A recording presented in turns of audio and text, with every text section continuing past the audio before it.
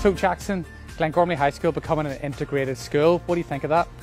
I think it's a very good move because there's people from other religions and backgrounds anyway. You just need to show that they feel welcomed in the school. So the process is ongoing at the moment and the name will change eventually. What do you think the big thing will be for Glengormley High whenever the change happens? To make it more diverse and inclusive, so I think it'll be a good thing. So integrated education, you guys have gone through the process or going through the process. Tell us a wee bit about it and why it's the right decision for this school.